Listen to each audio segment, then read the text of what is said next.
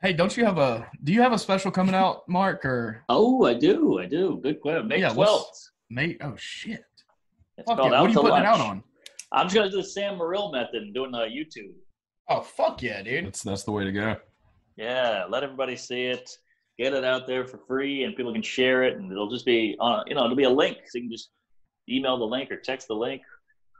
Yeah, that's the best. I heard you talking about it on some other podcast, and you were debating what you were going to do with it, if you're going to try to sell it or what. But I mean, Yeah, man, I don't know. I'm not going to give my opinion on it because I don't know anything about fucking putting out a Comedy stand-up special special. distribution. But yeah, I fucking love the YouTube thing.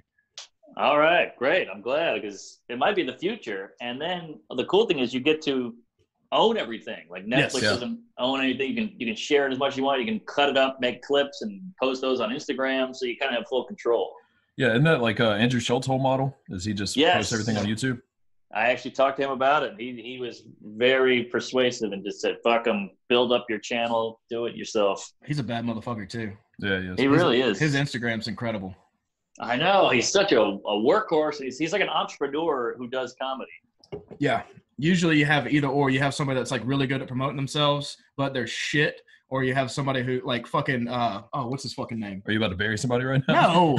What's his name? David Tell, who's like the funniest person on earth and Just doesn't give a fuck about social media. Like never fucking promotes himself at all.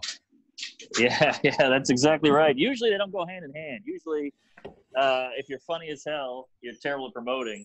But he's both. Yeah. I love Andrew Schulz. Yeah, good guy.